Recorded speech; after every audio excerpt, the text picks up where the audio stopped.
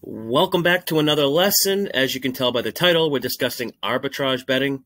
In this video and section of the course, I want to clearly define arbitrage betting and the differences between, some of the other related terms that we may have heard, like, hedging, middling, scalping. So we'll talk about what they are, why and when to use these different types of betting techniques. But first, let's just go ahead and define exactly what arbitrage betting is. Arbitrage betting, or arb betting in simple terms, is just placing bets on all possible outcomes of an event in order to guarantee a profit. Sounds pretty good, right? Now, arb betting has similarities to hedging or middling, but the main difference is the purpose of how we use them, or I guess the intention. That's what separates them, and I'm going to show you throughout some of these examples here. Now, the only way arbitrage betting opportunities are even possible is, when sportsbooks have different opinions on the outcome of a game or event. For the most part, sportsbooks are aligned pretty closely with the same price or spread. So it's not like there's a ton of arbitrage opportunities available. It's, really tough to find them because with arbitrage betting, you're basically taking advantage of the difference of odds at different sportsbooks. Sometimes sportsbooks will adjust their odds based on the action at their book in order to kind of balance out their risk or exposure. And this, can result in a difference in odds from book to book. Also, there's times when a key player news breaks or, like a starting quarterback gets ruled out, and the sportsbooks will kind of scramble to adjust the price. The problem with this is a lot of books will just kind of remove the game completely and pull it off the board, so we can't bet it, until they feel like they have a correct, strong adjusted line. But a lot of times when they do repost the game and make it available for betting, there will be some big difference in pricing. Like, for example, the one I have on the screen here, the Colts starting quarterback Carson Wentz was announced he would not be starting, and the backup Sam Ehlinger would start instead. This type of news, of course, resulted in a big change in the odds. And anytime there's, uncertainty on the game, this can provide opportunities for arbitrage betting. So if we look here at the example on the screen, there's a pretty big price difference between the two books, and this would be considered a very good size arbitrage opportunity. And you won't be able to just find these types of price differences often. But how you exploit it is pretty simple. If you bet the Colts minus 140 at my bookie, and then you bet the Raiders plus 160 at FoxBet, no matter the outcome, you have a risk-free, opportunity. If you risk 140 to win 100 on the Colts, and then you risk 100 to win 160 on the Raiders, you'd break even if the Colts win, but you'd win $20 if the Raiders win. In the rare event of a tie, no money exchanges because it'd be a push, and the original bet amounts would just be returned. But the idea behind a true arbitrage bet is to guarantee profit, no matter the outcome. In this example, you only win if the underdog Raiders win, but by doing some simple math, you can kind of guarantee a profit by changing the risk amount. So now let's say you risk $92 on the Raiders at plus 160 odds. That would pay out roughly 147. And then let's say you risk 140 to win 100 on the Colts at minus 140 odds. So Colts win, you'd collect 100 and pay the 92. That would equal an $8 profit. And if the Raiders were to win, you'd collect the 147, but you'd have to pay out the Colts loss of 140, but it would give you a profit of $7. And of course, a tie, no money exchanges. Now, this would be a true arbitrage bet. No matter the outcome, you profit. The only outcome that would result in no money, again, would be the tie. But now, a couple things. Some of you might be thinking $7 is not a lot, but we're talking about a risk-free $7, which, again, the example I used is rare. You're not going to find these type of differences every day. And also, the more money you stake or, you put up or risk, the bigger the profit. That's $7 profit on a total stake of $232. The 92 you risked on the Raiders, the 140 on the Colts, so that equals 232.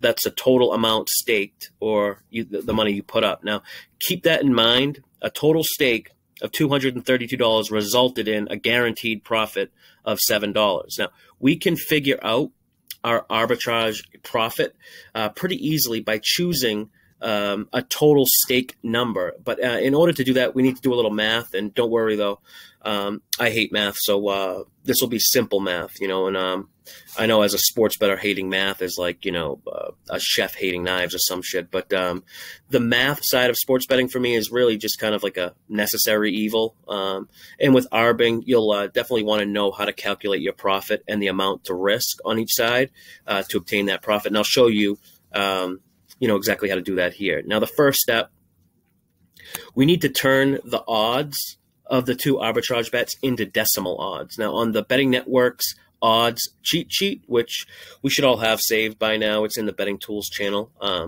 We can use it to convert the money lines into decimal odds. So sticking with the same example here, minus 140 of the Colts, that converts to decimal odds of 1.71, and then the plus 160 on the Raiders converts to 2.60 in decimal odds. Now, once we have the decimal odds, it's really simple. We can just pick any amount we want to stake for the ARB opportunity. We know putting up the $232 resulted in a profit of $7. Let's see what it'd be if we staked a total of $1,000 total. So now stay with me here because we get into the math stuff here. But now let's say it gets a little confusing, but just stay with me here. It's simple math, but if you follow along, this is going to tell you exactly what you need to bet on each side to guarantee a profit. So all we do is divide that total stake of the 1,000 by each set of the decimal odds we just converted. And this is going to give us the exact bet amount for each side of the arbitrage. So 1,000, we're going to divide that by the 2.60 on the Raiders. That's going to come out to 384. Then we go to the Colts side there, 1,000 divided by 1.71. That's going to be 584. So when we add 384 and 584 together, we get a total of 968. Our total profit for this ARB is the difference between 968 and the number 1,000, which will be our total stake. So it's a difference of $32. That's going to be our total profit. So if we use these numbers on the arbitrage wager on the top right of the screen, we can see a risk of 584 on the Colts at minus 140 odds would pay 417. 385 risk on the Raiders at plus 160 odds pays out 614. And again, no matter the outcome, it's a profit of roughly $32. Colts win, we collect 417, we pay out 385. That equals a profit of $32. Say if the Raiders win, we collect 614, but pay out the 584. That equals $30 in profit.